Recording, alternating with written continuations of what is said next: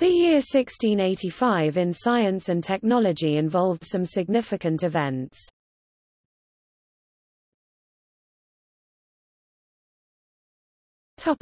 Medicine. Charles Allen publishes the first book in English on dentistry, The Operator for the Teeth.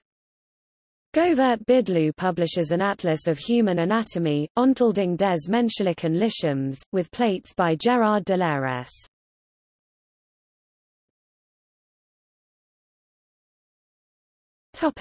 Technology. Menno van Cohorn publishes his principal treatise on fortification, Nieuwe Vestingbouw op en Nat of Lager Horizot, in Leeuwarden.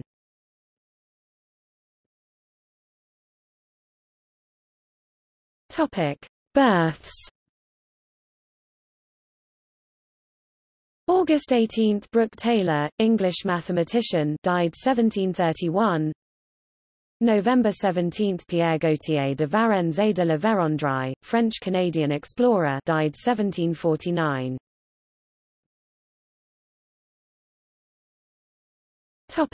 Deaths.